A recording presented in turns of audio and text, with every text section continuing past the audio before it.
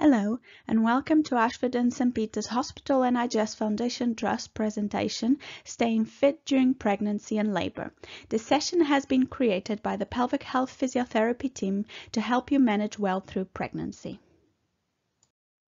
Today we're going to cover some of the changes that happen during pregnancy and tips to help you go through it, as well as how to manage aches and pains if you experience them.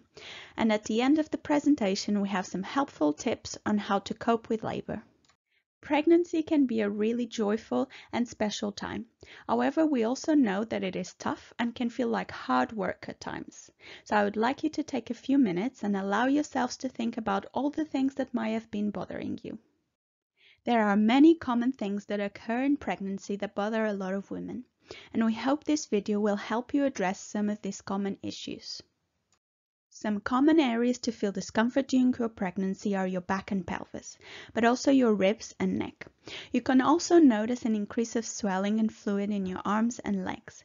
This fluid can compress nerves around your wrists and cause you pain and pins and needles in your hands, particularly at night.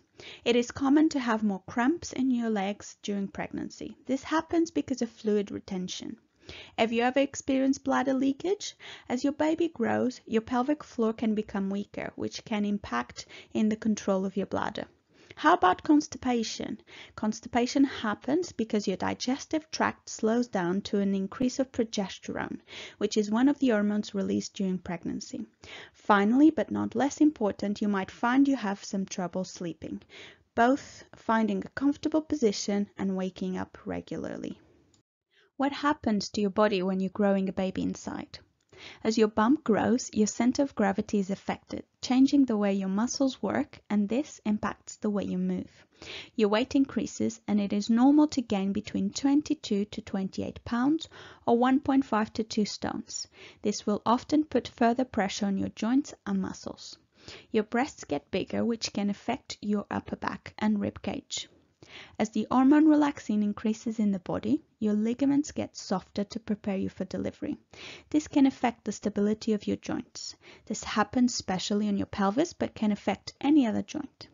With all these changes happening in a small amount of time, it is normal that your muscles have a hard time adjusting. Your tummy muscles and pelvic floor can get weaker with the increased load from baby's growth, and this further reduces your control and strength around the back and pelvis. As some of your muscles start to weaken or work less effectively, it can place a higher workload on other areas, which can lead to pain. If you think about a team working towards the same goal, someone goes off sick, the other team members have to take on the extra work. The same happens with your muscles. So, what can you do to help? Engaging in gentle exercise, pacing yourself, and changing the way you do your activities can help reduce the symptoms. As you might have noticed already, your medication options are limited. You can take paracetamol as is completely safe for baby, but any other medications we recommend that you discuss with your GP. You can opt to use ice or heat instead. You can use ice or heat 4 to 5 times a day for 10 to 15 minutes, but make sure you're careful when using it and don't put it on your bump. Make sure you wrap it in a towel or t-shirt so it's not directly on your skin. You can choose to go for a pregnancy massage or ask your birth partner to give you a regular massage. The safest position to go to sleep after 28 weeks is on your side, either left or right, as research don't recommend falling asleep on your back. Try to use pillows to make you more comfortable sleeping and keep your bump aligned with the side of the bed. You can use as many as you want and you don't have to buy any special pillow. A good tip, if you like your pillow in a specific shape, is to tape it into that shape, so you don't spend time shaping it at night. Also, make sure you support your back while sitting. How can you move well during pregnancy? In the following videos, we're going to show you some ways to help you move better and reduce the strain on your back and pelvis. Getting in and out of bed.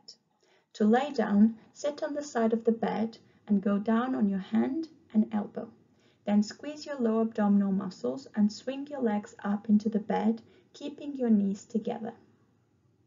To get out of bed, Keep your knees together and swing them off the bed and push yourself up with your hand and elbow, squeezing your lower abdominal muscles. Getting in and out of a car. When parking the car, if possible, try to find somewhere that allows you to fully open the door.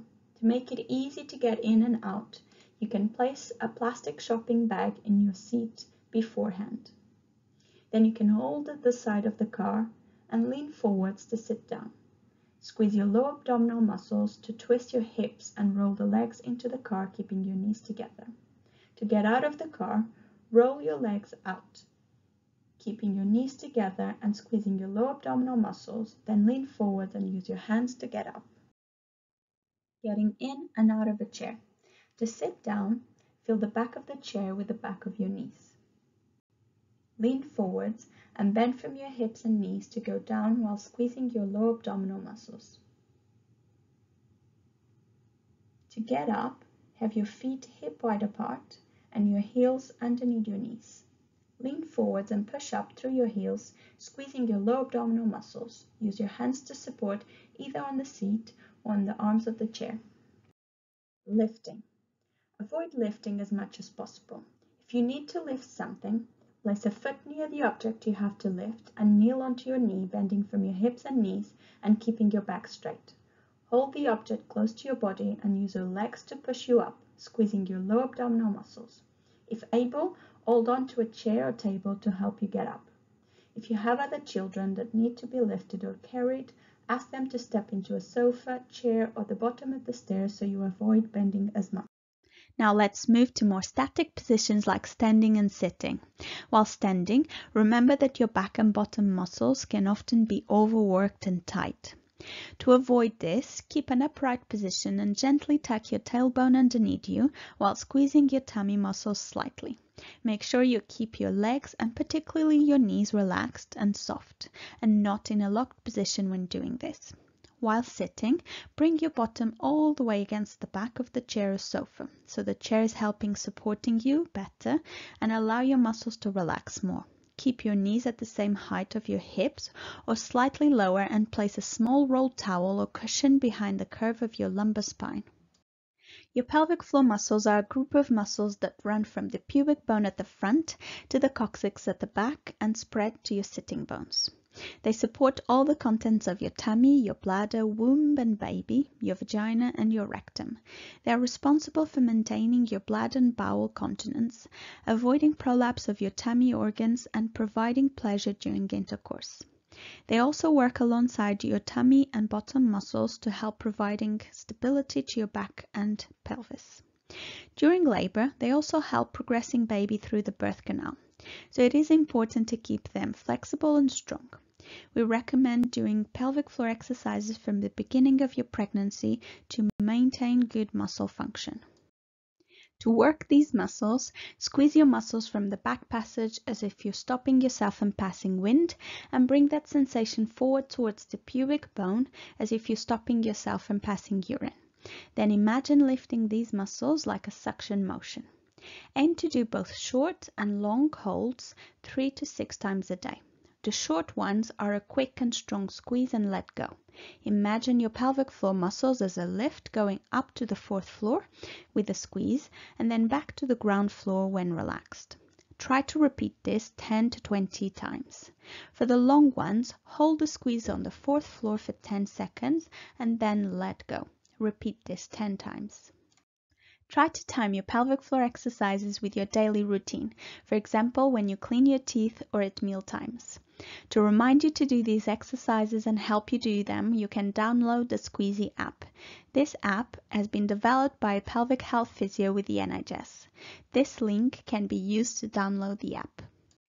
Gentle movement and maintaining your flexibility and strength for the whole body is also important in pregnancy.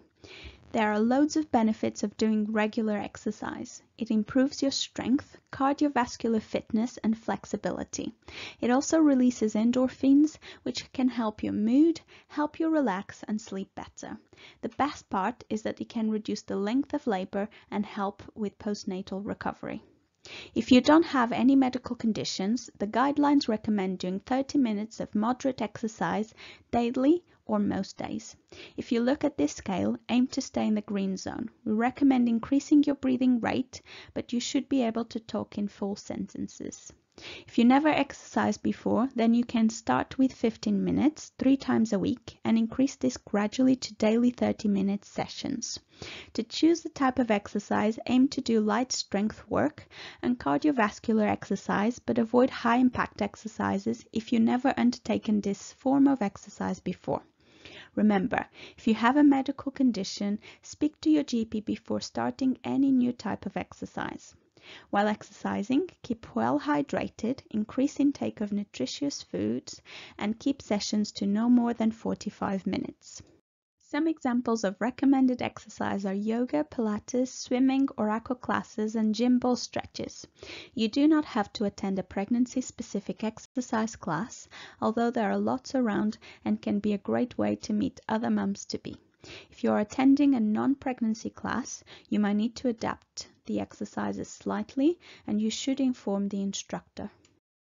Pregnancy can have its stressful moments, so it's very important to find moments every day to relax, even if it's just for a few minutes. Find your own way of relaxing because it will help you cope better with all the changes happening, help your muscles to relax and reduce stress. It is also a good strategy to practice for when labor comes, and if you already know what helps you relax and are used to do it, it will come more naturally during labor. So how do you relax?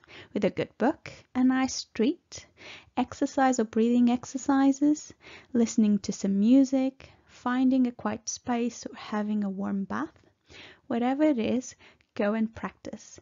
It will make you feel better. For many women, the thought of labor can be worrying and uncertain. There are lots of helpful things that you can do to prepare yourself, which will help to reduce stress and anxiety around it. Make sure you keep relaxed and positive by using distraction and breathing techniques. If you're worried about experiencing pain, think about putting a positive spin to your pain. Keep in mind that the pain means that you are closer to meeting your baby. Some signs that your labor has started can be waters breaking, having a show, which is a plug of mucus and blood, starting to have back pain, and a need to open your bowels. Pain is caused by the contractions of your uterus that happen so your cervix can dilate. This pain comes from a raised temperature and pressure as your tissues are stretching. In the early stages of labor, these contractions are irregular, varying in strength and length. They are responsible for dilating your cervix up to 4 centimeters. At this stage, you should call your birth partner and time your contractions. Focus on pain control and being calmed and relaxed. For pain, you can take paracetamol, use a TENS machine, have a warm bath or shower, and have your muscles massaged. Make sure you eat and drink enough to keep your energy levels up. Because of this, it is important to try to sleep if it's night. And if it's day, have periods of rest, watching a film or reading, but also move around because upright positions stimulate your cervix dilation when baby pushes against it. After your cervix has dilated 4 centimeters, you enter the active labor stage, where the contractions are more regular and similar in length and strength. For a first delivery, your cervix will tend to dilate 1 centimeter per 1 to 2 hours. When you've had 2 to 3 contractions in 10 minutes, it is time to call your midwife, but keep using the same techniques as in the previous stage. If you need stronger pain medication, you can discuss this with your midwife. There are several pain relief options from paracetamol to an epidural, but it is important to remember to try to keep calm and to help manage the pain. Remember that upright positions stimulate your cervix, helping to move things along. There are 2 approaches to labor. With the first cycle you see here, you can either focus on your pain, causing your stress and anxiety levels to increase, meaning your body goes into fight or flight mode, where your cortisol and adrenaline levels increase.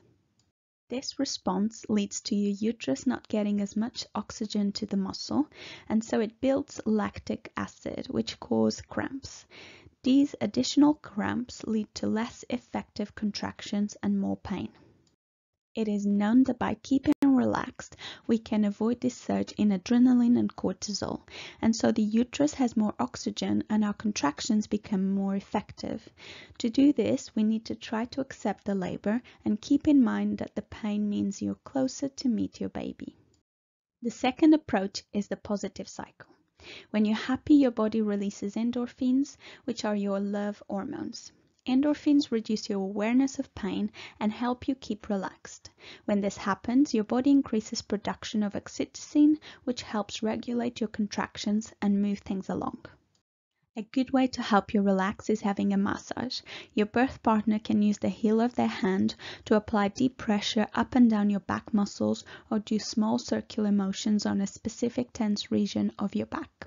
Another way is using their entire palms, stroking your back muscles up and down. This is extremely helpful to relax big muscles, and it's a bit softer than the previous technique.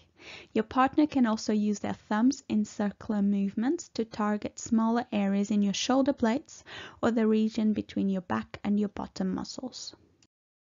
Towards the end of your first stage of labor, you may enter a phase known as transition, which may result in a strong desire to push before the cervix is fully dilated. You might experience a change of your emotional state, feeling shaky, sweaty, or nauseous, and your midwife might suggest alternative positions, such as the position in the bottom right of the screen, to lessen this urge. It is important to listen to your midwife throughout labor, as their advice will help progress things easier for you. Breathing is a great coping skill. During labor, you might notice that you are over-breathing or holding your breath to respond to painful contractions. There are two simple breathing techniques you can try that can help you remain in control of your breathing. On the first, try to take a deep breath as the contractions build up. Breathe in for the count of 2 and out for the count of 3. You can imagine the contractions as if you're climbing a hill or a series of rolling waves. Let's try this together now.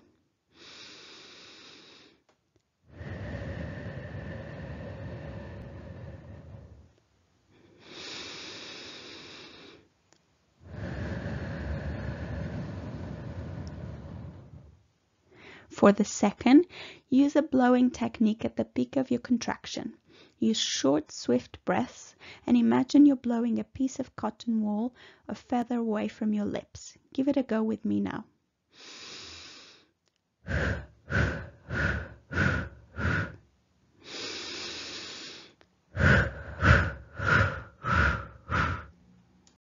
And with the delivery of the head, you might want to pant while you do little pushes. Let's try this breathing technique.